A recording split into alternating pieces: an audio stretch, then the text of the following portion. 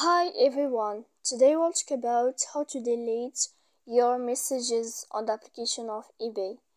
To know how to delete your messages on the application of eBay, you should just go to the app of eBay as you see and you will click. After that, in this page, you will go down to click in this window of my eBay. When you will find this list, you will click messages. Then in this list, you will find this page here of messages, and then we click edit. Then you can choose or select any message that you want to delete it. For example, like this here, we click, and then we click in this sign.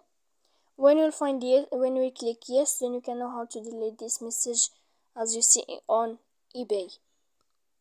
So please don't forget to support us by like and subscribe.